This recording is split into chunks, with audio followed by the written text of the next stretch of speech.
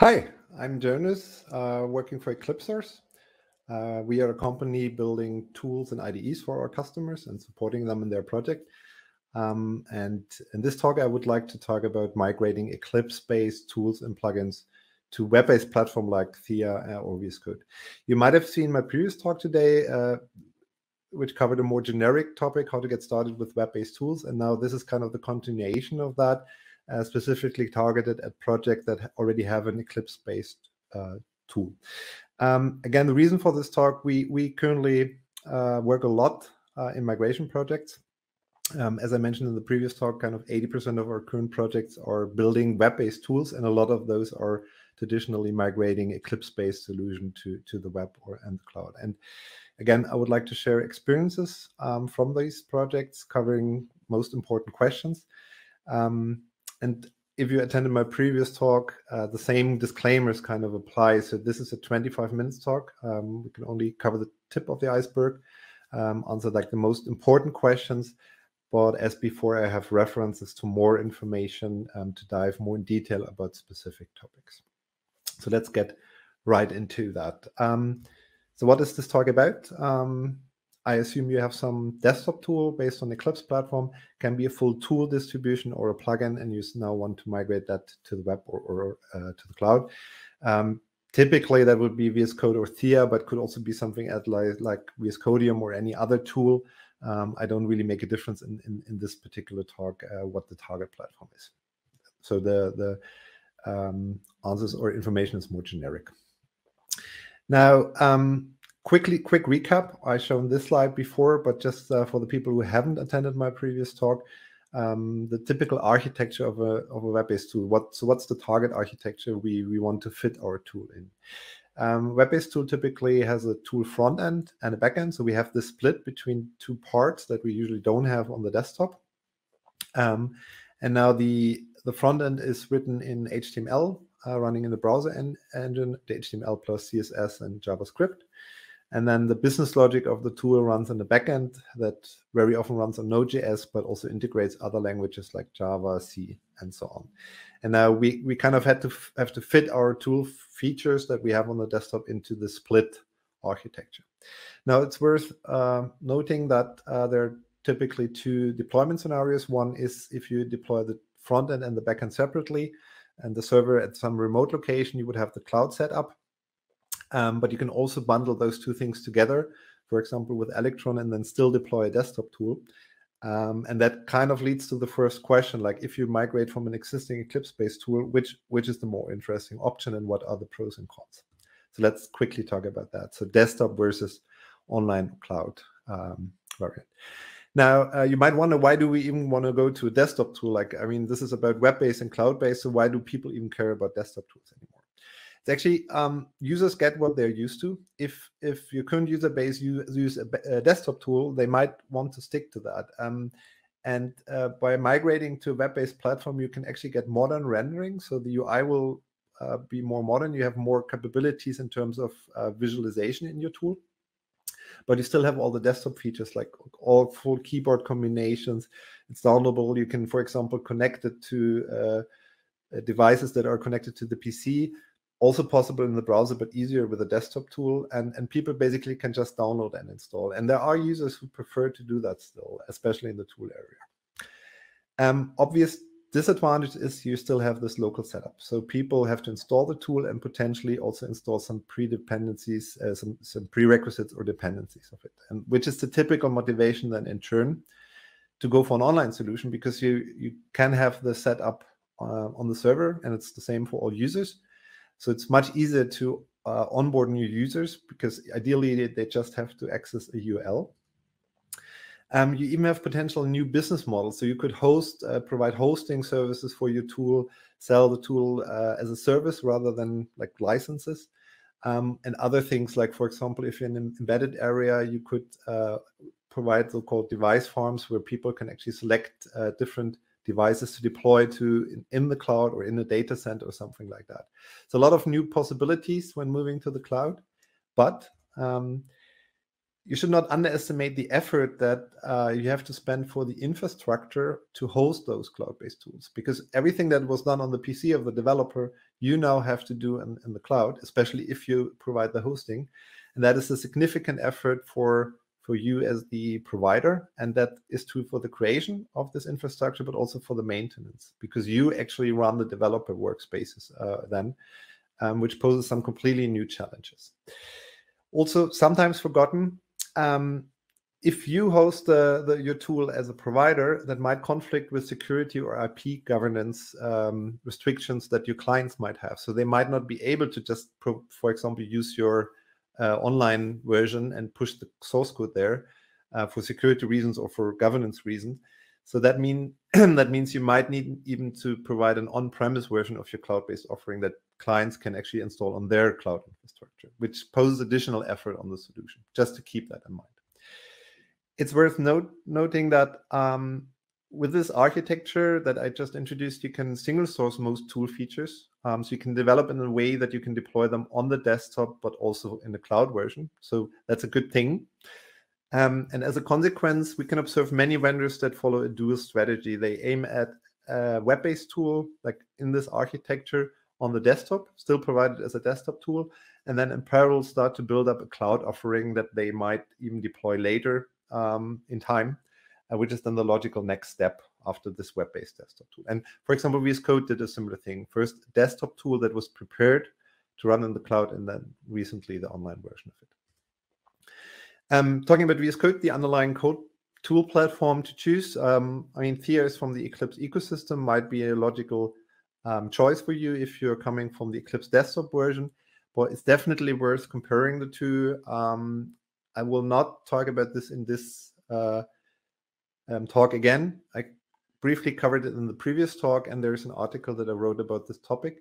This is a sophisticated decision. You will not be able to make this in 5 minutes. You really have to evaluate this properly. So I recommend take some time. If you have specific questions of your project, feel also free to talk to me during this conference at our booth or join one of our sessions where we can discuss your specific requirements in detail. Now, sorry. Now, next step, or kind of the first step when you actually start to prepare the migration of your existing tool to the web or the cloud, I strongly recommend to do some conceptual assessment first before you even think about technology. This might sound boring, but migrating a tool to the web or the cloud is actually a major implementation effort. No matter what you do, it will be some re-implementation of some parts of your tool. And before you actually do this, I think this is a good point in time to reassess some assumptions of your project before you actually rework it and before you spend a lot of effort on something that might not even be necessary. And I want to highlight 3 specific areas where you should think about the current way your tool works. The workflows. Some workflows might not make sense anymore in a cloud-based context. For example, if your existing desktop tool integrates the status of build servers, if you run that in a browser, you might just allow the user to open another tab that directly shows the UI of a build server without integrating that in your tool. And there are other parts of your tool that might work completely different in the cloud context.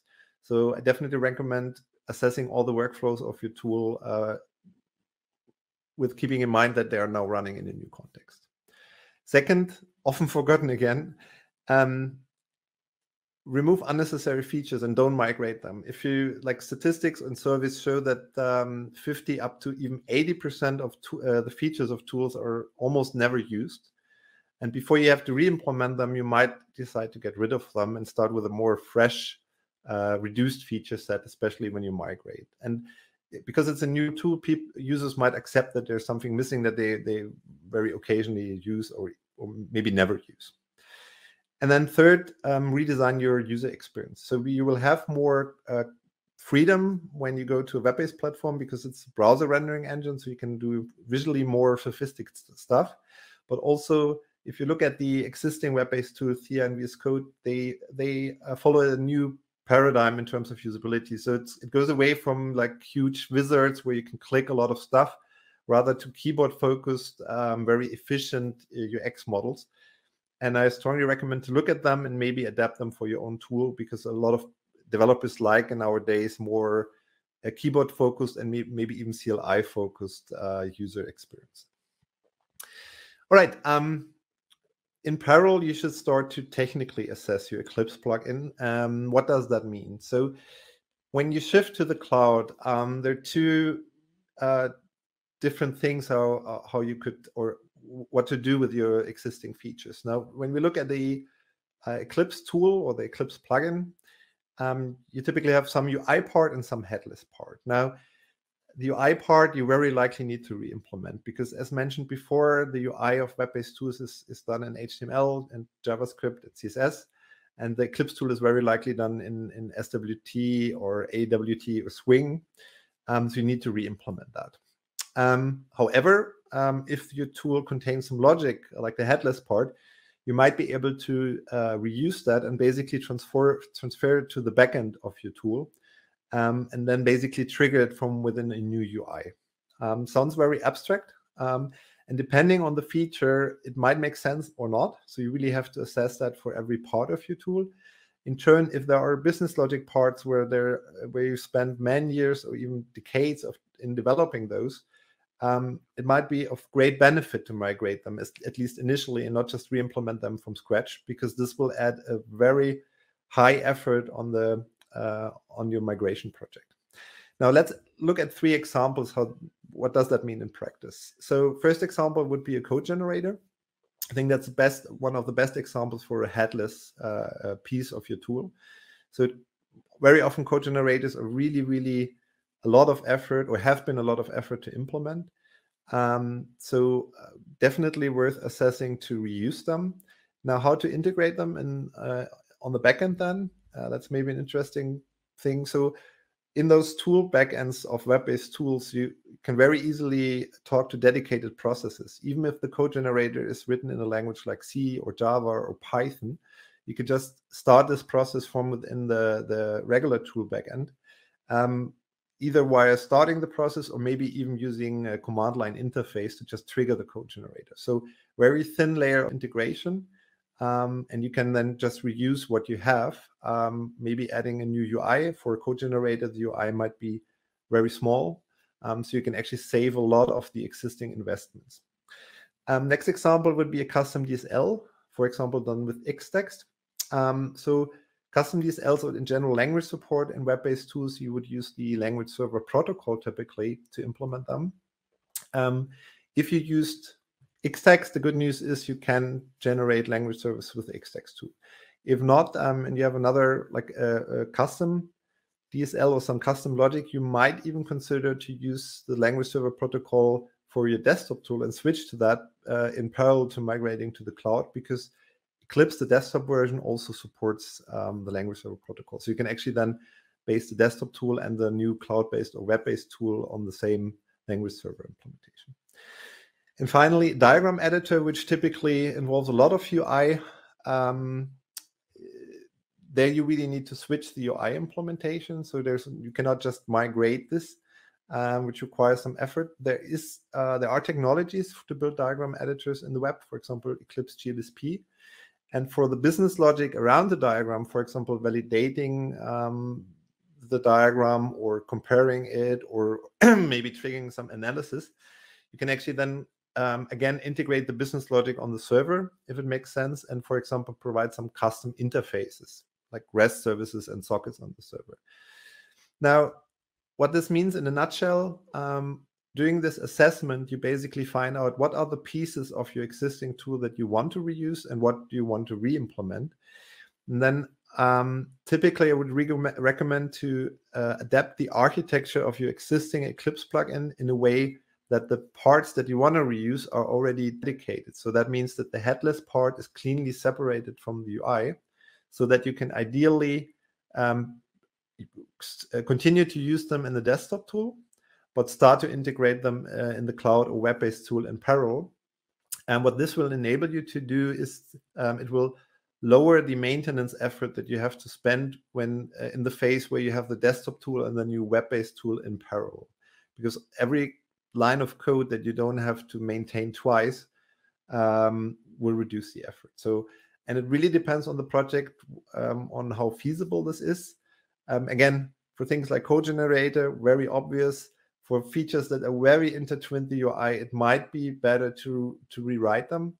So it's really custom for every project. Again, if you have a specific example and you want to have an opinion about that, feel free to talk to me or my colleagues. Now, when migrating to a web-based platform, we talked about the underlying platform, Theia or VSCode, but you might require more technologies for other features. So let's look at an overview on what is a typical replacement for something when you migrate to a web-based version of your tool. Now, for the Eclipse platform, we already mentioned the most common choices are Theia or VSCode. For the workbench, meaning the API to influence menus, views, all the stuff that is actually part of a typical Eclipse workbench, and both Theia and VSCode provide API for that. Theia actually provides the API for that is provided by VSCode too. So in Theia, you actually have two different APIs to do something like that. Again, if you're interested in the details, I'll link the article here again. But that's the replacement of the Workbench API. SWT and JFace are gone. I'm sorry, no more SWT and JFace in the web. You basically use what you would use in any web application. So it's HTML, JavaScript, TypeScript, but you can also use frameworks like React or Angular. I would say most common choice is currently React in the tool area. Not for all projects, but many use React for custom UIs essentially. Language support, any kind of language support. The language server protocol that I mentioned before, text-made grammars for syntax highlighting, and the debug adapter protocol for debugging support. Plus, there are custom extension API and contribution points, again, provided by VSCode and Theia. So very similar to the Eclipse platform, there is API to enable more sophisticated language support. But the majority of that is provided by the language server protocol for code editing and the debug adapter protocol for debugging. Xtext, if you have a custom DSL, can reuse that in the web to generate a language server then. If you have some custom UI parts, based on that, you need to rewrite and reintegrate them. Diagrams, for example, done with GMF and GEF. There is the Eclipse graphical server platform that is very similar to the language server protocol, but for diagram editors. This is based on Sprotty, and it's Eclipse project, so check it out if you want to build some web-based diagrams. If you're using technology from the EMF ecosystem, there's a project called EMF Cloud that aims at two things. First, make some parts of EMF usable in the cloud, because EMF has quite some headless parts, for example, the data model itself or the entities, for example, for EMF compare, the comparison algorithm. So there are parts you can reuse, and there are some parts you need to re-implement or that you even have to add to the stack. And this is what EMF Cloud is targeted at. And finally, form-based UIs, for example, if you're based on EMF forms, there's JSON forms, the web version of that, essentially. I want to highlight again, there is a public example that combines a lot of these technologies to an example tool. You can look at the sources to see how those different technologies can be combined with each other. And you can try this tool online to basically see what is currently possible with web-based tools. And there's quite some documentation around it to adapt it. And we have observed that quite a few projects have used this as a starting point or a Kickstarter to build the custom tool based on all those technologies. There's a related question to this. So we discussed before the underlying platform like VSCode and Theia extensions, and I mentioned that they both provide, or at least that Theia provides two APIs. And many projects, when they start to implement the web-based version, struggle with the question, which of those two extension mechanisms to use. This is only valid if you build your tool on Eclipse Theia. If you build on VSCode, you basically have to choose VSCode extension because that's the only thing supported there. Now, the background for this is, so VSCode provides this extension model. It allows you to add features to the tool. Those features work against a defined API. They run in a dedicated process. You can install them at runtime, and they can add some stuff to the existing tool. It's very simple to write them, especially because the API is defined and well documented. However, they are limited to this API. So there are certain things that you cannot do with VSCode plugins. Now, Theia, in turn, is actually modular at its core. And that's due to the fact that Theia is actually built as a platform rather than a tool. So VSCode is a tool that you can extend, while Theia is meant as a platform to build tools upon it. And for that reason, Theia is actually modular in its core. And the module concept there is called Theia extension. Now, when you write a Theia extension, you can actually access all the internals of Theia, and you almost have no limits in what you can do. And now, as mentioned before, Theia also supports VSCode extensions. So when writing a tool based on Theia, you have both choices. Now, what to pick? If you can simply do something with the VSCode extension, it's probably preferable to use that because it's very simple, and you also implement the feature in a way that is also compatible to VSCode, which might be attractive for some projects. However, if you do something more complex that you cannot do with a VSCode extension, you can still switch to a Theia extension. There are some thin lines between, like, for example, if you implement custom editors or custom views, you can do it with both, but it's actually more efficient with Theia extensions. So especially for custom UI, you might even choose Theia extensions for efficiency reasons, although you could do it with VSCode extensions. Now, I want to close with some hints on the strategy. Again, so migrating a tool to the web is a major endeavor. It's not like migrating from Eclipse 4.7 to 4.8. It will mean to rewrite large parts of your tool. Now, what are the most important things when defining a strategy? I strongly recommend to spend time on evaluating the technology choices, starting from the platform, Theia versus VSCode, but also all other pieces, like everything that you make part of your new toolchain. Spend some time to find out whether that's the right choice for you. We can give you some hints, and there are articles around there, but you will probably stay on this architecture for the next 5, 10, or even more years. So it will have an impact which technologies you choose. To find that out, it helps to build POCs, proof of concepts, like small versions of your tool. They will prove that the technologies do what you want, and they will also help you to gain knowledge about the general architecture, but also about the technologies. Define MVPs. Try to build something minimal first and really go for the absolute minimal first iteration, and not migrate everything at once. Except if you have indefinite resources and you don't care about the cost. But this will allow you to control the risk and basically allow you to put something out there as soon as possible and get some feedback from your users, and then you can iterate that on that again. And finally, go iteratively. So define a first minimal product, achieve that, learn from that, and then go again. I know that all those points are kind of truism for software projects, but I wanted to highlight them because, again, migrating to the web, migrating an existing tool to the web or the cloud is a major endeavor. So it's comparable to rewriting it, although, as mentioned, you might be able to reuse something, but still it is a major technology shift. It's a good thing to apply those best practices of software engineering. Right, I'm happy to take any questions in a second. I would like to mention a few other sessions if you're interested in the topic. So today at 5 p.m. we will have a spotlight session. That's an open session where you can ask questions. You can also ask questions specific to your project. I will be in the session with some of my colleagues. We will have a BOF session tomorrow at 6:15, again about this topic.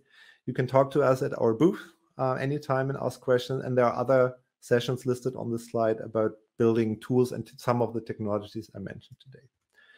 And with that, thank you for listening, and I'm happy to take your questions now.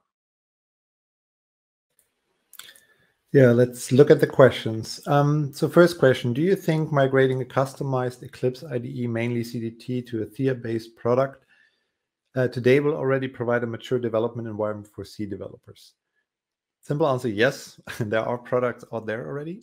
Some you can see in the public, for example, the new Arduino IDE, ARM Embed Studio, Chaos Studio. Those are projects that are available publicly. And I cannot tell you more details, but we have a couple of customers that build internal tools for C development based on Theia and on VSCode, and they are already in production. So it's definitely possible to do that. And maybe to answer that question about CDT a bit, because they're like embedded development is currently one of the strongest area when it comes to web-based tools. At least we can observe that from our customer base. And as every new project kind of have to find the same technology choices and how to put things together, we thought about how to address that. And I don't want to tell you the exact answer we have to that, but I recommend to join the talk tomorrow called cdt.cloud. It's tomorrow on this conference at 10 to 2, so 1:50. It's called cdt.cloud, C++ tooling in the web. And I think something like Blueprint was already mentioned in another question. So definitely join that. But the quick answer is actually yes. Second question would be, are there concepts known from Eclipse like workspace, projects, natures, builders, reusable on the server side?